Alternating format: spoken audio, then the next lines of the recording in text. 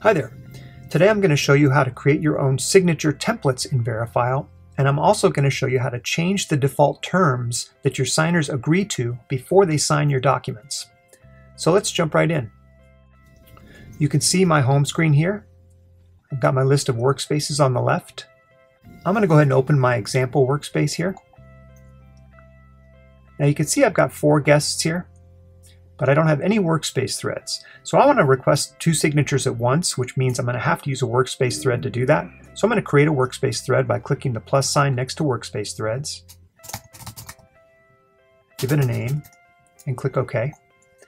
Now you'll see it says private, no guests have access yet. That's because I haven't given any of my guests access to this workspace thread.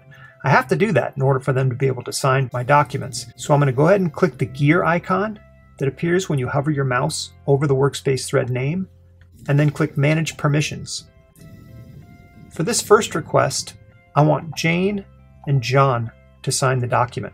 So I toggle their names and click Save. Now you can see their tiles here, and you can see their names here, indicating they have access to this workspace thread. So now I need to pick a document. I'm going to click the paperclip, choose a document. I'm also going to type them a short message. Then I need to make sure I check the box next to Request Signing so that I can set the document up for their signatures. And then I click Send. Now it's asking me which of my guests I'd like to have sign this document. I want them both to sign. So I'm going to toggle both Jane and John and then click Next. Now I'm being shown some options for Jane, my first signer. The first option is asking whether or not I want her to agree to terms before she signs.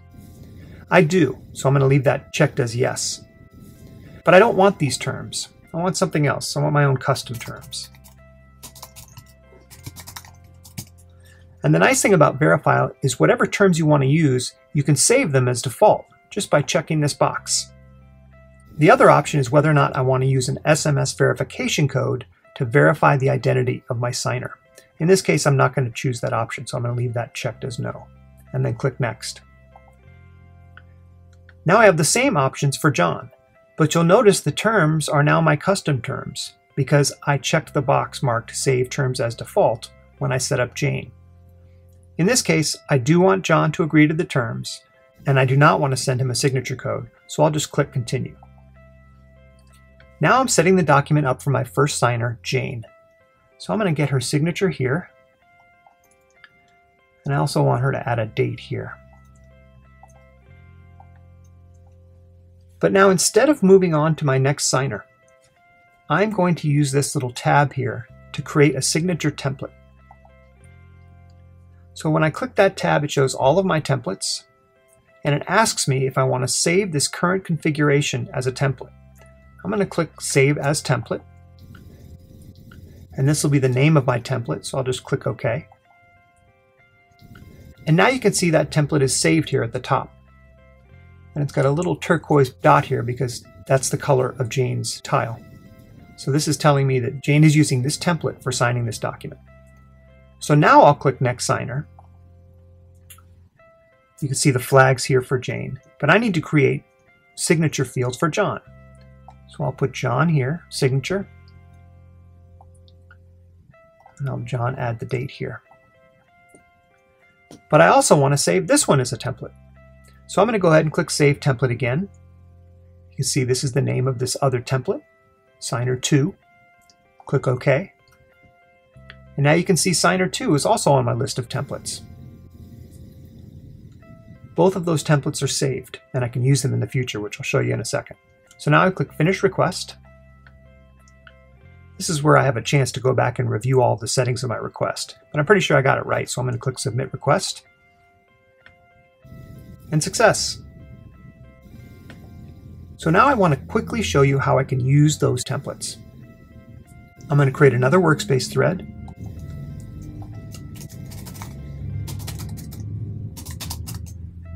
Click OK. And then click Manage Permissions. This time I'm going to give Steve and Mark permission to view this workspace thread. Click Save.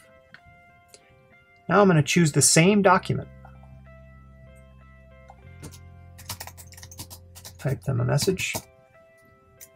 Check the box next to request signing and click send. Now it's asking me, who do I want to have sign this document? I want them both to sign. Click next. I do want them to agree to my custom terms. I do not want to use the signature code for this example on Mark, so I'll click next. Now I'm setting up Steve. I do want Steve to agree to terms. I do not want to use a signature code with Steve. I'll click continue. Now this is where the magic happens. I click templates here. And for Mark, I want to use signer template 1. I just click it and you can see those fields appear there for Mark. I click next signer. For Steve, I want to use the template for signer 2. Click it and those fields appear. Now I've finished request. Again, I don't need to review it. I just click submit. Success. That request has been made. And that's how templates work in Verifyle. Thanks so much for watching.